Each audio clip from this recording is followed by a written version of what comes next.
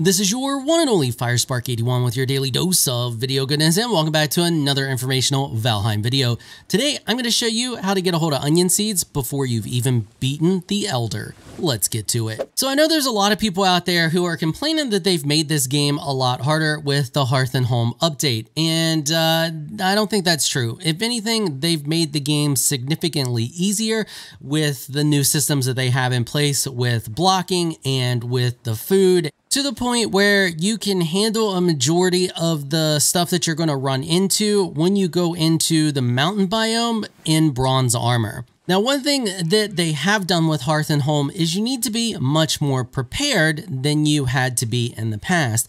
You could run around in bronze armor or even tier 1 iron armor and be just fine in most cases. You didn't really have to worry about upgrading it, although it was a good idea because it just made you more OP, but you didn't really have to. You could run around with just basic armor and still be really strong. Now with the changes to Hearth and Home, upgrading your stuff is even more important. So today I'm going to show you how you can handle going into the mountain biome as early as bronze tier stuff.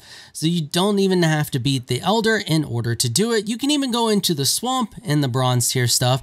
We don't even need iron to do any of this. So you can see here I have the anvils on this forge and I have the cooler, and I upgraded my armor to tier 3. So we have bronze armor here. It's been upgraded to tier 3.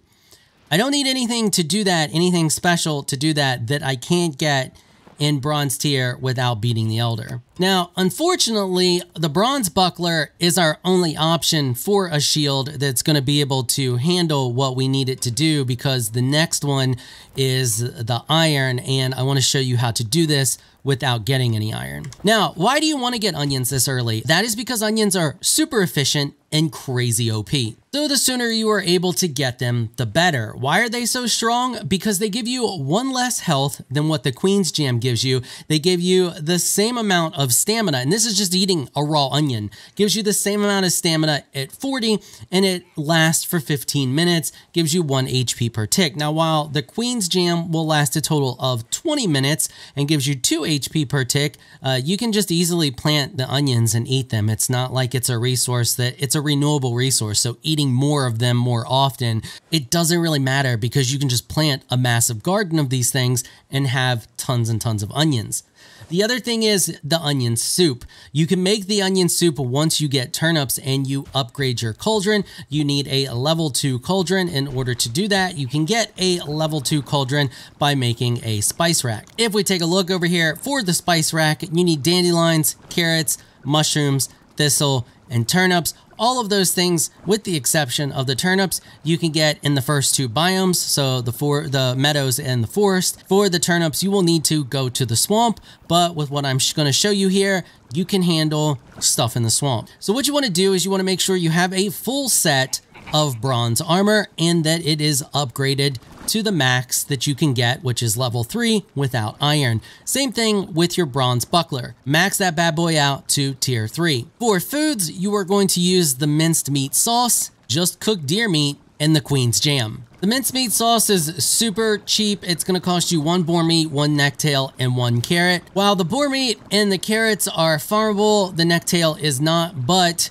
going out and harvesting your necktails is going to be more than worth it, because this is going to give you 45 health and 15 stamina, lasting 20 minutes with 3 HP per tick regen. The cooked deer meat is going to give you 35 health, 12 stamina, last 20 minutes, and 2 HP per tick regen.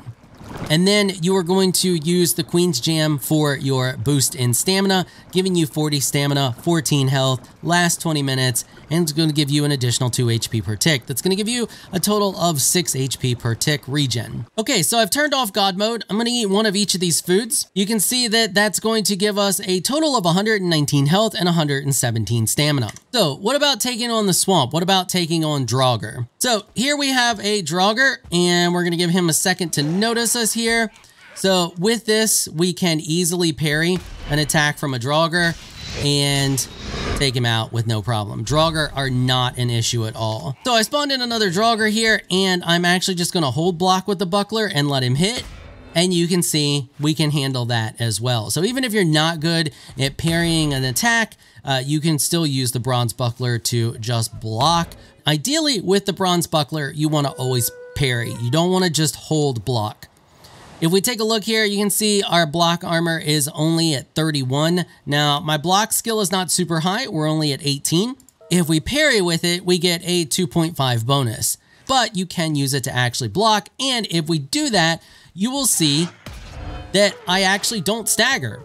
We have enough health that I can block and take a full hit and not stagger. So if we drop down here and I parry, you can see there, we barely took any stagger damage at all.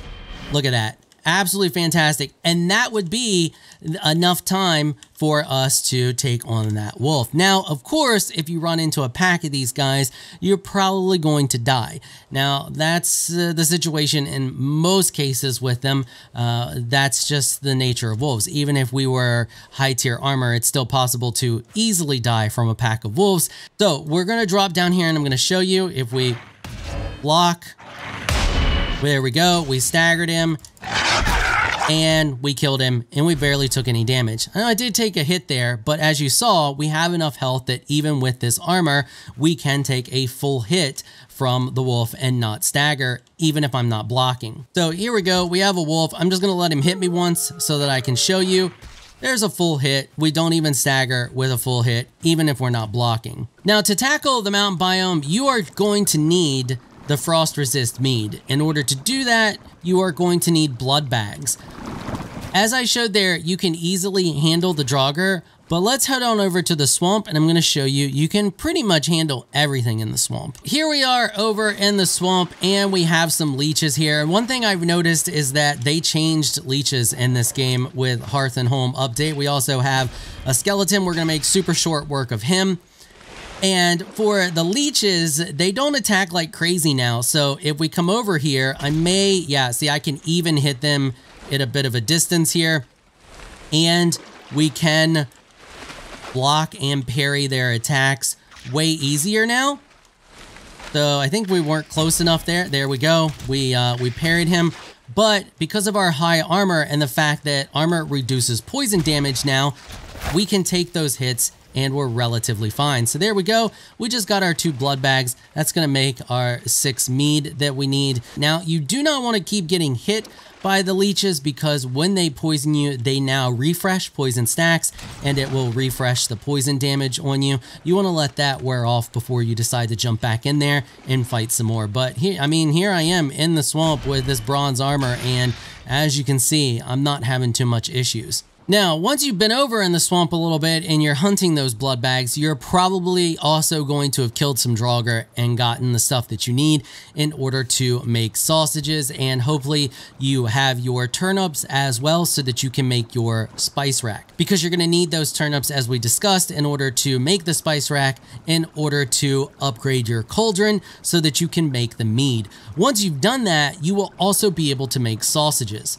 Now, while this combination of food here should allow you to handle everything that you're going to run into while you're in the mountain biome, I do recommend swapping out at least the cooked deer for the sausages. The sausages will give you a significant boost to your health once you mix them with the minced meat sauce, and you can also upgrade to the carrot soup if you are farming carrots at this point, which you probably should already be farming carrot. I mean, those are one of the first things that you start farming, and the carrot soup will give you 45 stamina. It's going to give you 5 additional stamina from the Queen's Jam. It's not a whole heck of a lot, and it's only 1 additional health. You don't necessarily have to do it. You can honestly go up there with this setup too, but if you wanted to get max possible stats that you should be able to get at this point, this would be your setup. So here's what that looks like. That's going to give you 140 health and 128 stamina. And because I know someone is going to jump down there in the comments and tell me I'm wrong, that is not your best option for the highest stats possible. Technically, your best option for, well, it wouldn't be a set of highest stats. It'd be the better option for rounded stats and max health without going full meat, because you never go full meat, would be black soup, sausages, and carrot soup. But there's only a 5 health and a 2 stamina difference between black soup and the minced meat sauce. And the black soup takes a blood bag in order to make it, and at this stage in the game, you would be better saving any extra blood bags you have for additional frost mead, because there could be a chance where you run out of all of your first set of frost mead and you need additional frost resist mead.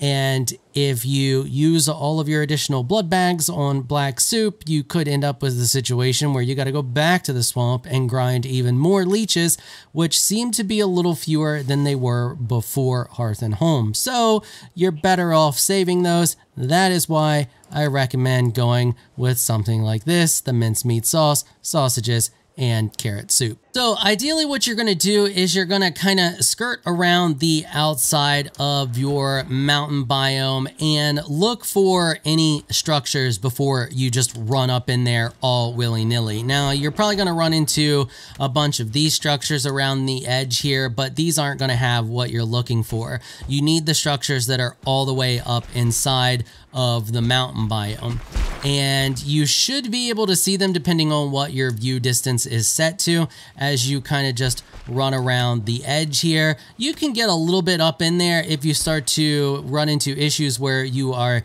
taking frost damage or cold damage. Then just eat your mead and just kind of hang out a little bit. But this allows you to not run into large packs of wolves, or you shouldn't. You also shouldn't run into too many drakes or anything like that.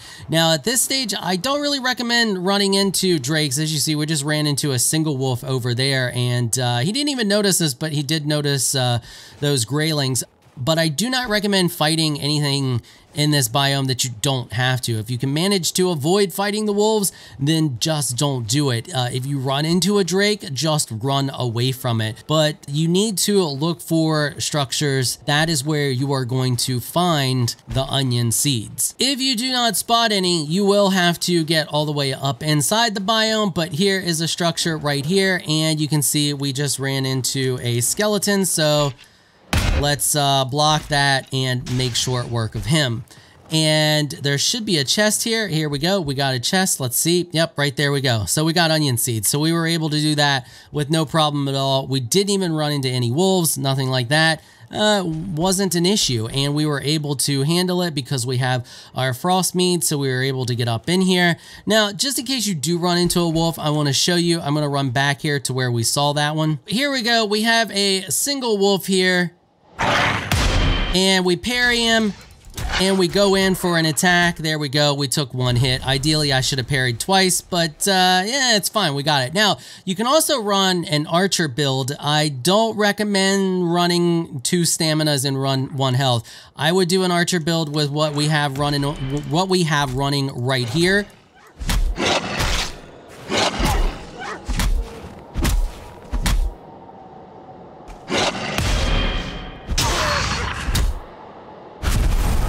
Because as you see there with that second wolf attack, it gives us plenty of health and plenty of stamina to do pretty much whatever we want. But if you have good bow skills, you should be able to snipe the wolves from a distance and kill them before they get to you. But that mainly depends on your current play style. You do leave yourself vulnerable if you are just running a bow. I highly recommend coming up in here with a shield and some type of melee. It's going to be a lot easier on you, and you'll probably die a lot less because you have more defenses than what you have with a bow. Another downside to running with a bow, because of the nature of the mountains, it's kind of hard sometimes to spot wolves before they spot you. Now, if you do manage to get the drop on them, it should be possible to one-shot them.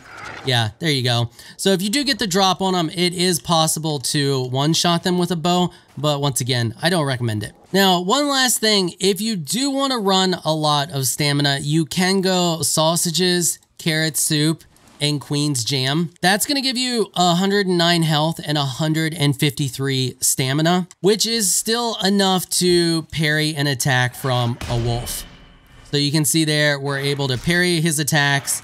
Well, we even took a full hit there, and it didn't fill our stagger bar until we took the second one. So yeah, you should be fine with 109. In most cases, 100 health can handle a single target without any issues when it comes to being staggered. And that's going to give you much more stamina to work with, but it is going to leave you far more squishy if you do end up taking hits. All right, hopefully you found this video helpful and informational. If you did, consider hitting the subscribe button and notification bell so you can be notified when I upload other Valheim videos. And I don't just cover Valheim, I cover all kinds of different games, so you never know when I'm going to be making guides for a game that you may be playing. All right, that is going to wrap it up for this episode. I want to give an absolutely massive shout out and thank you to my supporters on Patreon for making this episode possible. Y'all are absolutely amazing people. If you would like to join my Elite Crew Patreon supporters, please check out the link in the description below. If you enjoyed this video, please leave a comment down below. Let me know what you thought. If you're shy, you don't like to comment, just hit that thumbs up button and show your support. Until next time, thanks for watching.